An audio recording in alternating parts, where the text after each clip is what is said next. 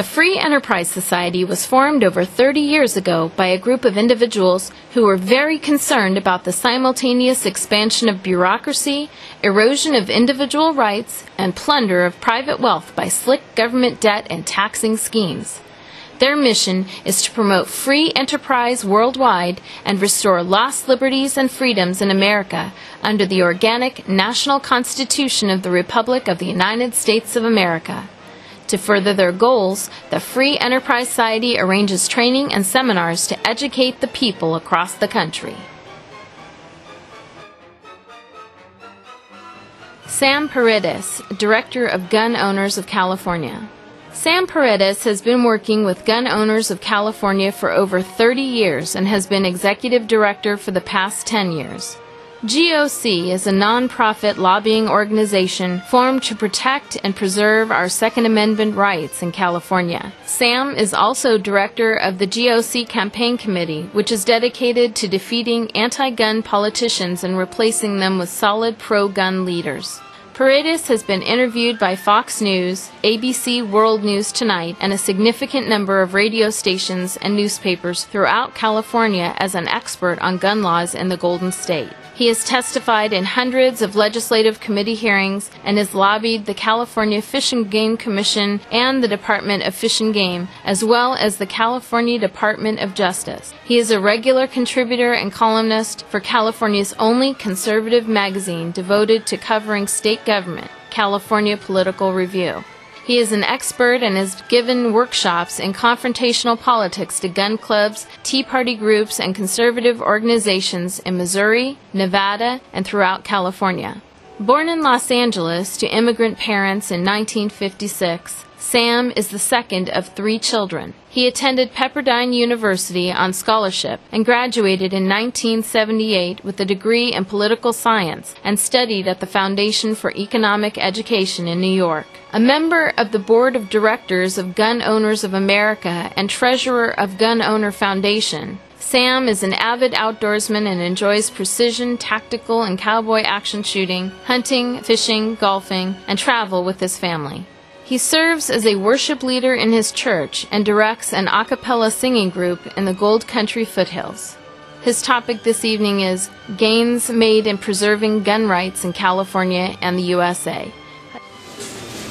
All right, we've got another speaker who's been really working hard preserving our liberty in the area of the Second Amendment. Anyone know what that is? Bang, bang. Bang, bang, bang, bang. You know, part of this thing is attitude. It's, you know, you get a nice new pair of cowboy boots and you slide it on and what have you. I mean, your personality changes. Really, you're a little tougher. You feel really good. And you walk funny. You got that John Wayne swag. I don't want to tell, but that's because guys don't like high heels, really, so we don't fall down, but whatever. But you get a good attitude. And this next gentleman has attitude.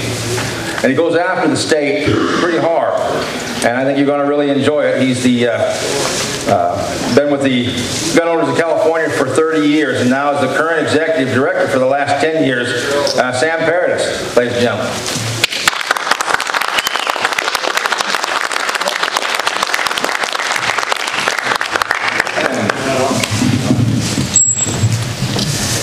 I don't usually use one of these, but since it's being recorded and streamed to other folks, I'll go ahead and speak into the mic. I just came back from giving a 4-hour workshop to a bunch of Tea Party folks. The workshop was on confrontational politics. It was about how to fight the left and be successful.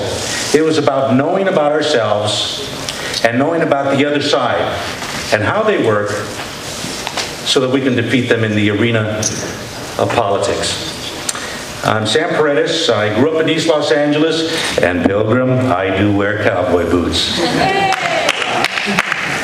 I've been up here for a long time, 30 years, since 1980. Came up here to work with Senator Richardson, my boss, our founder and chairman. been involved with gun owners in lobbying, in recruiting candidates for local and state office, and have been fighting to defend the right to keep and bear arms that entire time. If you don't know about Gun Owners of California, Gun Owners of America, we're actually the oldest pro-gun political action committee in the country. Senator Rachel Richardson, our founder and chairman, was a member of the board of directors of the National Rifle Association. And as a member of the board, he went to them and said, hey, some of you folks might remember Harlan Carter, Neil Knox, and that gang, the old guard. And he said, hey, you guys, they're trying to ban handguns in California. Do you care if we start one of those new political action committees? And they actually took a vote. And they said, sure, go right ahead. And they said, and by the way, if you want to do that, why don't you just use our mail guy, the one who does all of our membership stuff, if you need somebody to do the mail for you.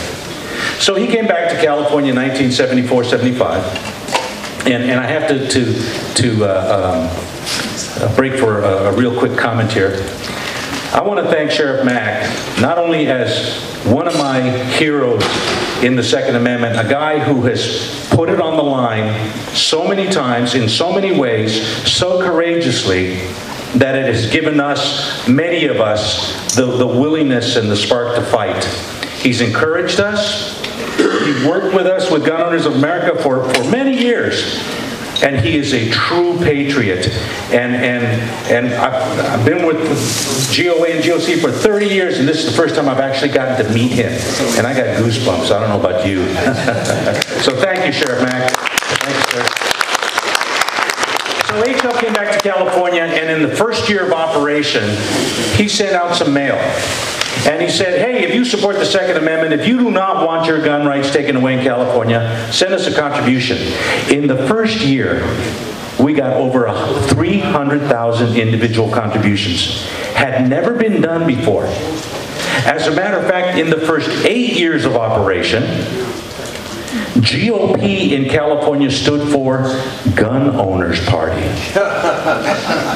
And that's because we actually gave more money to conservative Republican candidates than the entire Republican Party did. We gave more money, and we elected some hardcore conservatives. And from 1975, when Senator Richardson first started Gun Owners, and we defeated the handgun ban that was sponsored by Senator Alan Cerroti of West Los Angeles. And I don't know what it is about West Los Angeles, but they keep sending anti-gunners. And then from that time until 1989, not a single anti-gun law was passed. People are touting right now, hey, Jerry Brown is pro-gun. He never signed an anti-gun law as governor of California. Senator Richardson reminded me, hey, he not only didn't sign any laws, none of them ever came to his desk. Because at that time, for those 8 years, Gun Owners of California, who we were the big lobbyist player in town, we made sure that none of the bills ever made it to his desk. Of course, he talks about the guns that his father had given him, some shotguns, and how he's proud of them. People talk about his amicus brief to the Supreme Court, inviting it to accept the McDonald case and to incorporate the Heller decision to all of the states, and we'll talk about that in just a minute. Only one problem.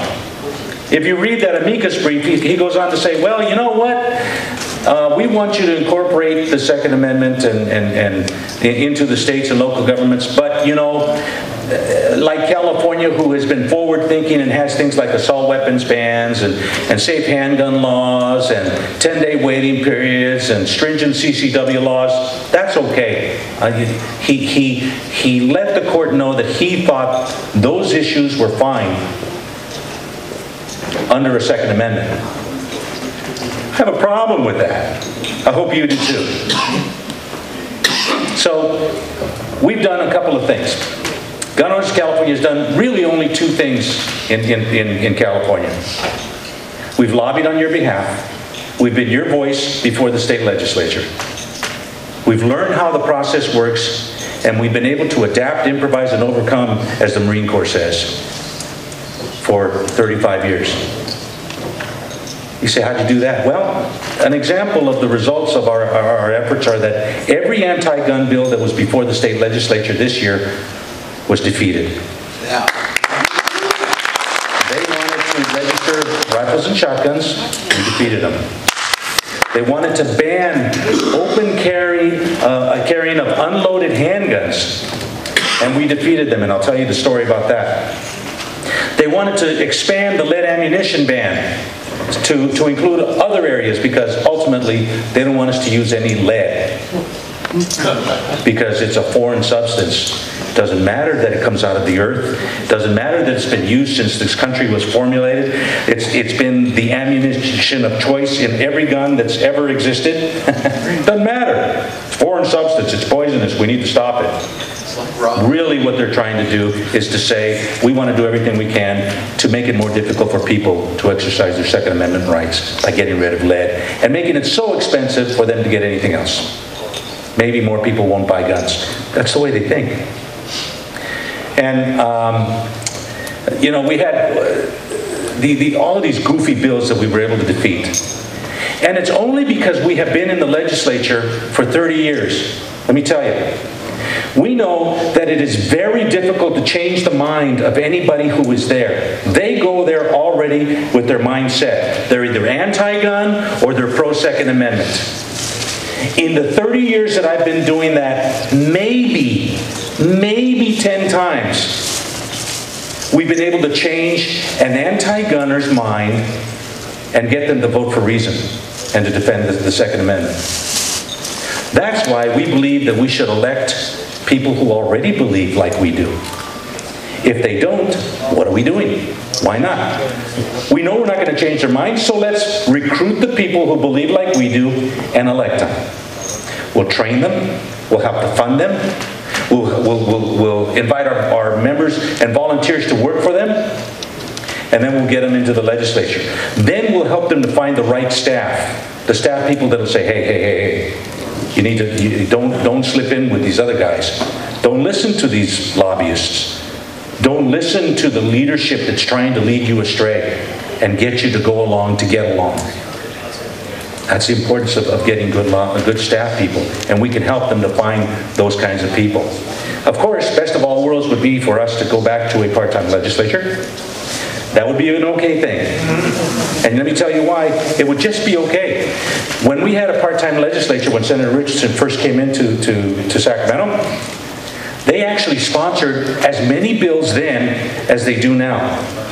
The big difference is that back then, the average part of the budget that they had was maybe $15,000 or $20,000. If you took the budget and you divided it by the number of bills, it was about $15,000, and that was a couple $1 million. And now, it's in the tens of millions per bill. And that's how come they can come up with a $20 billion deficit. And that's how come they can get together and solve a budget that next year is going to start off with a $10 billion deficit. These people are nuts. They're nuts. So, an amazing thing has been happening throughout America. There has been a rise of the people, a rising. People have gotten tired. They've turned off American Chopper and Deadliest Catch and my favorite Diners, Drive-Ins, and Dives and Man vs. Food. They've turned off the TV and they've said, I got to do something about it. I got to get involved. I got to do something. Got to participate in this. I got to fight for my freedom. Hence the rise of the Tea Party movement. Now you folks that are here, you are old school, full-time, long-time Tea Party people. Isn't it nice that other people are finally clicking in and saying, hey, we need to do that. We have a lot that we can offer to them. We have a lot that we can teach them. We have to open them, bring them in with open arms. We have to be careful because we have so much experience at doing this bottom-up grassroots thing that we can go and we can scare the heck out of them. We can go and tell them story after story after story, and they start going, oh my goodness, oh my goodness, oh my goodness, I don't know if I want it, it's too much work.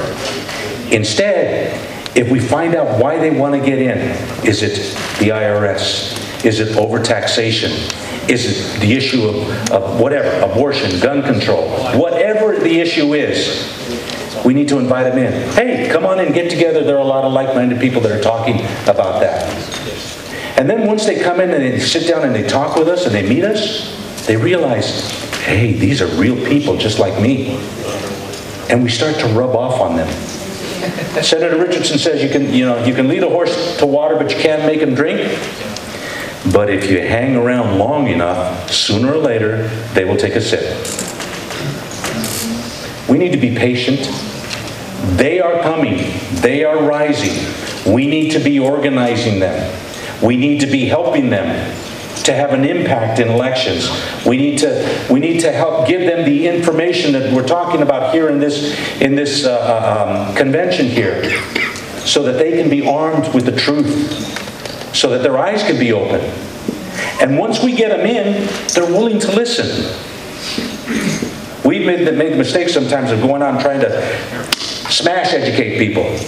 Boom, throw it in their face, instead of being patient and listening to them and trying to understand what it is that is their hot button issue. Because I pretty much guarantee that everyone out there has a hot button issue. And virtually all of the hot button issues will break our way towards freedom. If we push that button, we get those people excited and we bring them in. Whether it's, something like the Second Amendment can take a mild-mannered baker or barber or mechanic or aerospace worker and turn them into a flaming-haired, red, white, and blue dripping patriot who will do anything they can to preserve their rights. And the same is true on a bunch of other issues. And we need to find those issues, and we need to get these people involved. And we're doing that. We're doing that. It's happening. This is our opportunity. The left takes a look at what's going on. First of all, a quick update on the Second Amendment. The UN, Small Arms Treaty, it's anti-gun. They want to take all our guns away and all that stuff. Praise the good Lord that the UN is the only thing that goes even slower than Congress. Okay? The session, the conference on the Small Arms Treaty has adjourned for the year.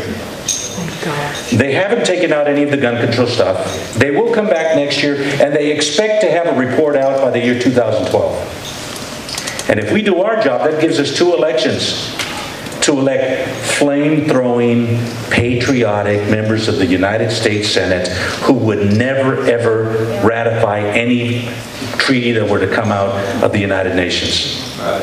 And if you didn't have that kind of hope, if you didn't have that vision to see that we can do that, you probably wouldn't be here. But you have hope. Not the hope that the dope in the White House has. It's kind of hope that is based in reality, because you are putting shoe leather to that hope by being here and being active, by supporting candidates, by supporting issues and organizations that are fighting for freedom, by going to the courts and fighting for freedom in lawsuits, by supporting lawyers that are taking the fight to the other side, those that are crushing the left. Because frankly, freedom reigned supreme in the United States for a long, long time. And it's been under our watch that things have started to deteriorate. And you know what? I'm going to say it right now. Shame on all of us. But that's done. All is forgiven. Because we are rising. And we are fighting back. And we know that the fight that we're in is not temporal. It's not temporary. It's eternal. Because we love our children and their children enough to fight for their freedom. We know that the federal government right now is putting debt on our grandkids and great-grandkids' heads. And that's wrong. And right now we are fighting back. We are finding candidates throughout the state of California that are willing to fight back. You know what? The left and the media, mainstream media, have no idea what you're about. They don't understand you in the least, and they don't give you credit for anything that you've done and accomplished. They look at Massachusetts, New Jersey, Virginia, Florida, Kentucky, Colorado, Utah, Alaska, Nevada. What's going to happen over here in Nevada with Harry Reid next year, and what's going to happen here in California with Babs Boxer. And they have no idea how it's happening. They have no connection with the grassroots. They have no understanding or capability to understand that America is rising and fighting back in a very real way. And you know what? Ronald Reagan once said, "You can do amazing things if you don't care who gets the credit." Frankly, I don't care if I get any credit as long as I'm living in a free country. And I think all of you would agree with that. Amen. No? So we've got a ways to go. We've got a ways to go. We've got some mountains we have to climb. We've got some fights we have to fight. We have to stay involved. We have to take every opportunity we can to organize and to fight. And you know what? This November 2nd, when we see a lot of great candidates that go to the Congress and to the legislature and to the government in California and stuff like that, we have a job to do. You know, for these candidates who go there, they walk through the halls, through the portals of the capitals in Sacramento and Washington, and it's like the good Lord has blessed them with infinite wisdom and knowledge. All of a sudden their feet don't quite touch the ground. They're floating. You and I would walk through those portals and we'd feel the oppression of tyranny and evil. But these people who are now elected, they walk in. They never tell a joke that isn't funny anymore. You know? They are addressed as Senator, Congressman, Mr. President, Assemblyman, certainly not by ma'am or sir, because, you know, they've earned those titles so well, you know, and they're addressed with these titles. Your Highness could be duplicated for some of the way they are addressed by people. Lobbyists, there's a peer group shift. We are the peer group that elect them and send them, and then when we get over there, if we don't do anything, their new peer group are the lobbyists and the special interest groups, the leadership of the Congress, and all of that gobbledygook, and just evil in general. And you know, we don't send supermen and superwomen to Congress. They need our support. We need to send them with a wire clipped to the back of their shirt, of their coat, and as they go, and we just reel it out, staying connected with them. And say, hey, remember who sent you here? We're here, we're praying for you, we're supporting you. This is how we want you to vote on cap and trade. We're with you. Remember you came to my kid's birthday party. Last year you were there. Remember? We are your family, we are your peer group, we are the ones who brought you to the dance. Remember that. And every once in a while they will stray, because virtually all politicians do. We have to be strong enough and bold enough to whack them. Jerk on that wire. Bring them back in line. And then, if they continue to stray, we need to reel them back in and bring them back home. All the way home. And send a fresh person out there to take on the fight. You know, it's a military concept. You send out troops to fight, and then sometimes after they've done the job, they've fought the fight, they've been beaten and worn, and even when they've been victorious, they bring them back home for rest and reorganization, or relaxation, or recuperation. And that's what we have to do with a lot of our politicians. We need to be willing to do that. Running for office, I encourage all of you who have that fervor, no matter what party it is you're in. We should be working to take over all of the parties. The Democrat Party now in America is not Herbert Hoover's party. The Republican Party is not Teddy Roosevelt's or even Ronald Reagan's party. It's not. You know, being a member of a party, what it does is it gives you the legal right to vote in a primary, because they have so strayed away from any sort of philosophy. We are the salt, we are the flavor, we are the ones who have to be infusing strength in all of the parties, so that we are arguing about the nitpicky issues of freedom. Okay, this year we're going to get rid of HUD, we're going to get rid of the Bureau of Alcohol, Tobacco, and Firearms, and the Environmental Protection Agency. And we're arguing with the other party because they also want us to go after the Department of Education and the Department of Commerce, which doesn't create any commerce. And then we can argue about the Treasury and the Federal Reserve. That's the kind of dialogue we should have amongst the parties. The timing in which we decide to take these entities apart and restore freedom. Bringing the government back to its constitutional limits. Getting rid of all of the regulations and allowing the free market to reign unfettered. Wouldn't that be great if we had to sit down and decide between Democrat, Republican, Independent, Constitution, AIP, whatever the parties are, and you know that the fight between them, you're picking as to which agencies of government are they going to get rid of first. I want to go for the most aggressive. Oh, I think we need to go a little bit slower. But that would be the difference in the people. We can achieve that if everybody, through their own sphere of influence, becomes flavor for each of these parties. Now, mind you, the Democrat Party will be the hardest to go after because the left wing, the hardcore leftists who believe in the Leninist doctrine are fully entrenched there. But they can be overturned. They can be fought and they can be defeated. That's our task. You know what? People say, it's too big a goal to reach. It's too big. It's too much. Let me tell you what Senator Richardson did as a minority. He served for 22 years in the state's Senate. He's arguably the godfather of the modern conservative movement in California. He was I believe it was like a regional director of the John Birch Society before he came into government. He was a member of the Legislative Un-Americans Activity.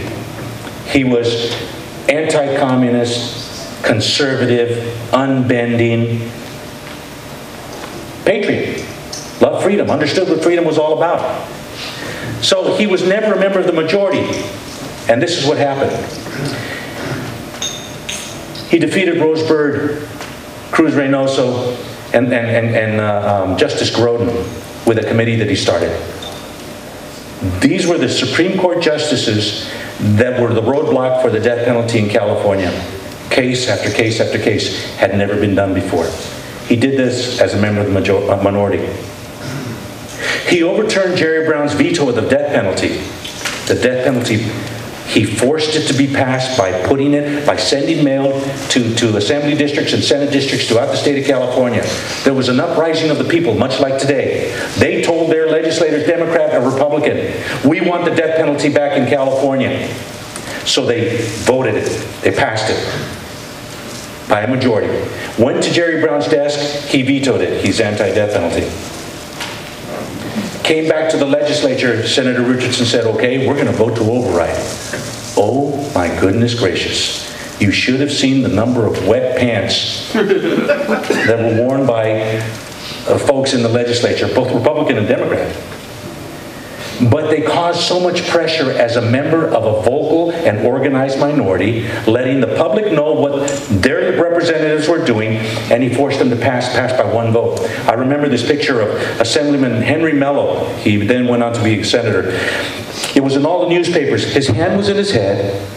He was sweating profusely and he was crying, knowing that he was going to be the last vote to reinstitute the death penalty in California. And there was a lot of pressure from the left to prevent him from doing that. But it happened. What else did he do? He passed the Castle Doctrine, the first Castle Doctrine that was passed in the country. That means, you know, somebody comes into your home, you shoot them and you kill them, it's their fault, not yours. He passed that law. He passed, as a member of the minority, he passed the preemption law that said that cities and county governments, the whole purview of registration and regulation of firearms was usurped by the state instead of local governments. Because it would make you a criminal if you went from one city to the next and they all had different gun control laws. He passed that law as a member of the minority. He passed the toughest anti-child crime bills at the time that had ever been passed. Tough anti-drug crimes, bills like that. He passed a grand total, I believe, of 11 major bills as a member of the minority. Wouldn't it be great if we sent legislators and all they did was pass 11 bills in 22 years of service? The rest of the time he was there fighting to kill everything he could, to defeat things, to dismember government, to take it apart, to vote no, not to allow it to grow any bigger. The only things that he supported were those things that really had an impact on us. He did that as a member of the minority. Imagine what we could do if we take a majority, not with Republicans, but with conservatives of the United States Senate or the Congress or both, or the state assembly or the state senate. Imagine what we can do. When we are in charge, it is our will, our way of thinking that rules the day. We are not going to be like the leadership of the Congress right now, the Republican leadership that's saying, well, you know, we don't think that we want to overturn the Obamacare. We want to work it out and make it work. The conservatives, the Tea Party folks that are going back there and saying, nah, we're going to overturn it. We're going to send it to the president's desk. And if he vetoes it, it's going to come back and we're going to put everybody on the line by making them vote to override that veto. And you know how many wet pants there are going to be in Congress when that happens? It's going to be a lot. And those are the people that we need to support. The Jim DeMints, the one United States Senator who told the Senate Republican National Committee, hey, you guys, love you, but you can take a flying leap for all I care. I'm going to start my own political action committee. I'm going to support nothing but flame-throwing, rock-hard, constitutionally based conservatives. Vast majority of them Christians. In the primaries, the Republicans are saying, oh, we don't even want to get involved in the primaries. Well, they had to, and they did, because they wanted to support their establishment-type candidates. And you know what happened? Jim DeMint and his little ragtag team of rebels and all of the people that contributed to his political action committee won in virtually every race. Yeah. Do you think he's a popular guy amongst the Senate caucus right now in Congress, in the U.S. Senate? They hate his guts. As a matter of fact, they're trying to set up a process to make it difficult for him to have influence on the incoming freshmen. They're trying to get one of our other heroes, Tom Coburn of Oklahoma, to cave in and to work for the leadership as opposed to teaming up with Jim DeMint, because they know if you team up Jim DeMint and Tom Coburn of Oklahoma, you're going to have a very powerful team. Just two guys, and they fear them like nobody's business. That's why they're doing everything they can to try to put a wedge between those two guys. As a member of the minority, a vocal and organized minority, we can do amazing things. Think of it this way. How many of you think that Darrell Steinberg and Juan, he likes to pronounce Paredes, really accurately represent the mainstream political philosophy of Californians, your average Californian? Probably not. Do you think that they actually represent the political philosophy of even just the Democrats? Probably not. They are left-wing, hardcore activists, movers and shakers. They are the ones who figure out the plans and implement the plans. You know what? They rule the caucus with fear. There are a lot of members in there who vote their way because they know that if they don't, they're going to have a primary challenge against them. And the one most important thing to most candidates is re-election. Well, it needs to be our vocal minority that needs to rule in the caucuses, in the legislature. We need to fight back. And you know what? I want to encourage you to do this. If you hear about a lobby day in Sacramento put on by Capital Resource Institute or Gun Owners of California or any of the other groups that have a Capital Lobbying Day so that you actually get to go and talk to legislators, do it. Be there. Go in there. Let me tell you what happens. You go in there, the Capital Resource Institute, they had a bunch of Tea Party people show up for a lobby day. They came in, they learned how to do it, the proper way to knock on the door and who to talk to and how you're being brushed off and who's giving you a real good break and how to talk to these people. I went to the restrooms. That's where you get all the intelligence at the Capitol. You go into the bathroom, and I go into the stall and I close the door and I sit there and wait. Sure enough, the staff guys come in and say, "Hey, what? Are the Tea Party people in your office?" "Yeah, they came in." "What were they like?" "Oh, at first we were kind of scared, but, you know, it kind of made sense on some stuff." "Oh, well, they did with us too, but we're not going to tell our member because he would be really mad that we let him in." "Oh, I wonder if anybody else got to talk to these people." And there's a rumble that happens. The whole Capitol starts to shake. You know, Tea Party people are here. Freedom fighters are here. Gun people are in the building. We need to continue to put that steel rod of freedom in places that make them shiver. And we need to be proud and we need to be loud when we do it.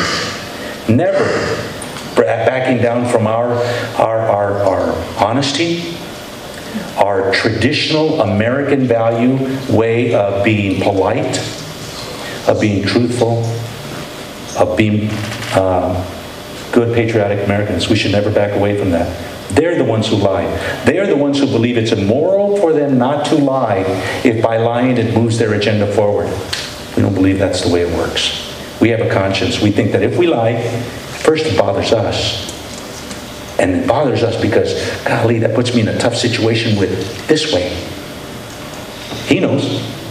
So we start to get, they don't have that. Therefore, lying is a tactic that they use. It's how they achieve, how they move forward. Remember Lenin's hammer. Lenin said that the forward strike, the pulling back the hammer was every bit as important as the downward strike. Remember their retreat when they released the pressure? It's just as important when they move forward.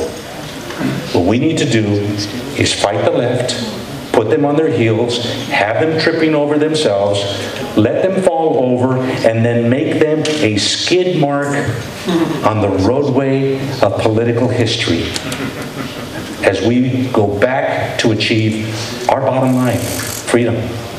It is a bottom line. That's what our job is. Thank you for allowing me to come here. You know, you can go to our website, which is www.gunownersca.com. That's Gun Owners California, GUNOWNERSCA. And you can find out all of the things that we're doing. How to get involved in campaigns, how to lobby, what bills are being are coming up, local issues and stuff like that. We invite you to take a look and then tell your friends. I want to encourage you. You wouldn't be here if you weren't freedom fighters and ready to take this country back by storm.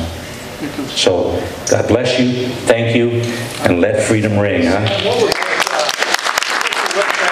www.gunownersca.com. GUNOWNERSCA.com. Okay? Thank you very much. God bless you. By the way, everybody in their back pocket should have one of these all the time, huh? Yeah, one of these things.